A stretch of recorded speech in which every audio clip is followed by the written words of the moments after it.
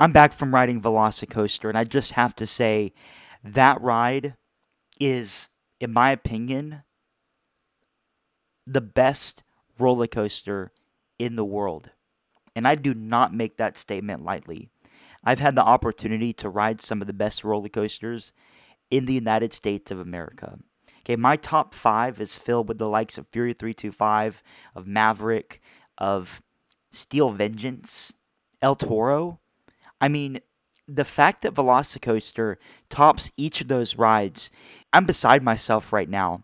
The storyline and the build-up and the anticipation coming into the attraction, the brilliance of the queue line and having the first part of the queue line actually weave underneath the second half of the coaster, where you in full view can see the top hat and the screaming riders coming down the top hat and have the ride of their life, to the operations. I mean, the operations were pretty much incredible. Speaking to one of the staff members, they look to have a train out every 50 seconds. But this coaster is just immaculate. The first half was incredibly surprising. I knew the second half would be great, but the first half was incredibly surprising. The first half of this roller coaster is world class, in my opinion. The moments of airtime on that first half were downright surprising. Coming out of the launch and into the second Immelman, coming out of that Immelman, the airtime, especially in the front row, was incredible. In the back row, coming off the top hat, the airtime was absolutely insane. And the Mosasaurus roll is what they're calling the Heartline roll. That Mosasaurus roll was 100% stunning. The forces involved on that element are absolutely ridiculous. After riding that element, I completely understand why Intamin had to remove the Heartline roll on Maverick.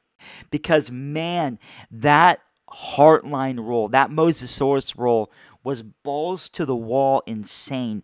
You literally feel like you are going to be ejected out of your seat and into the lake that is central to Islands of Adventure.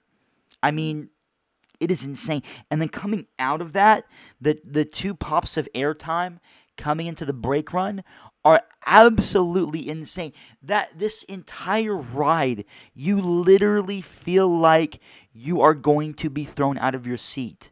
The collection of ejector airtime on this roller coaster is better than any roller coaster that I've been on, and that includes Steel Vengeance.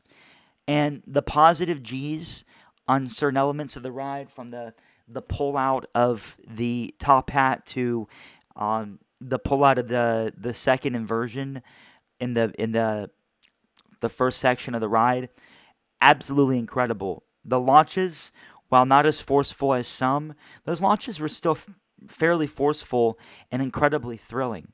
I especially enjoyed the second launch, coming into that going about 40 miles per hour and then leaving the tunnel going 70 miles per hour. What an incredible experience.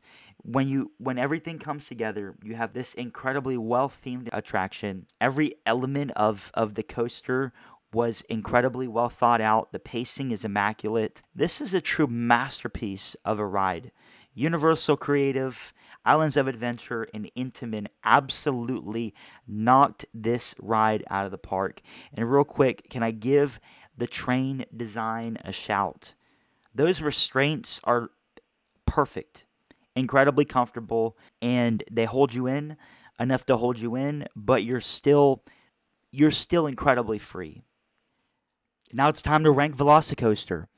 So I rank coasters based on 8 categories, and then when it's all said and done, I'll take my score from each of those categories out of 10, and I'll get a final average, and this is how I score the coasters. So let's go to first impressions. So on a first impression basis, this coaster is absolutely incredible. The build-up that takes place when you see other riders on the coaster screaming by, it's like nothing else.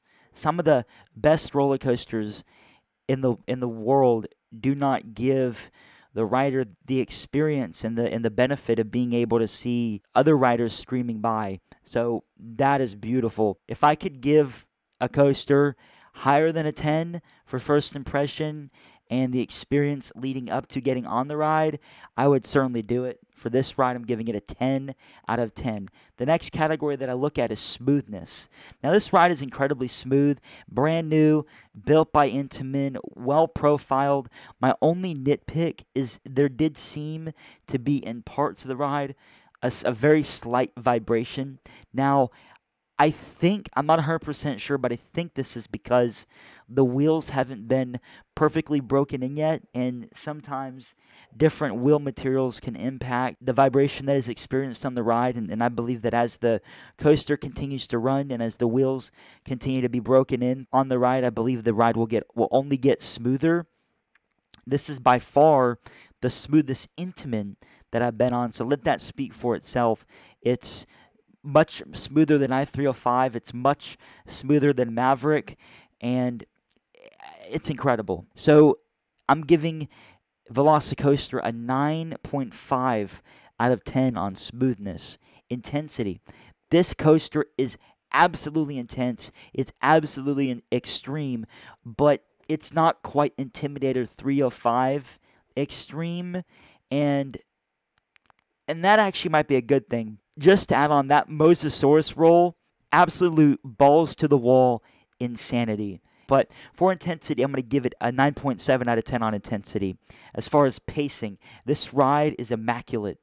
And again, that's my favorite word for the review, immaculate. But this ride is absolutely immaculate when it comes to pacing. Not to mention that those two launches do so much to add to the pacing of this roller coaster. Needless to say, I'm going to give pacing a 10 out of 10. Airtime. The airtime moments on this ride are incredible. This ride, in my opinion, and maybe only second to Steel Vengeance, this ride has one of the best collections of airtime that I've ever experienced on a roller coaster. The one thing that I wish this coaster had that it doesn't is it doesn't quite have a moment of sustained flow ejector to ejector airtime, similar to the airtime hill on Maverick, which is amazing. That's just nitpicking. And for that, I'm going to give the airtime a 9.9 out of 10. For creativity, this ride is absolutely phenomenal. What an experience. For the creativity of the element, each of these elements were so beautifully done. These elements are unlike any other coaster that I've had the opportunity to ride. I'm giving this ride a perfect 10 out of 10 for creativity. As far as design, the overall ride design, this ride was so well designed. Even the timing and the operations. I mean, they're cranking out vehicles. One thing I love about this coaster over Steel Vengeance is the operations for Steel Vengeance can be slow at times, but this ride they try to get a vehicle out every 48 seconds, and I really appreciate the fact that they want to get as many guests through the line as possible. That shows that the park values the time of their guests and really wants their guests to experience this ride for themselves. And that's why I'm giving the design a 10 out of 10. Last but not least, effectiveness. This ride is incredible. I define effectiveness as that feeling that you get when you come into the brake run and you wonder what in the world just happened. And this ride does not disappoint. I mean, coming out of the Mosasaurus roll and into the next two successive airtime moments and then into the brake run, I could not stop laughing hysterically. And this wasn't just the first ride. Each and every successive ride on this ride did not disappoint. This ride gets a perfect 10 out of 10 on effectiveness.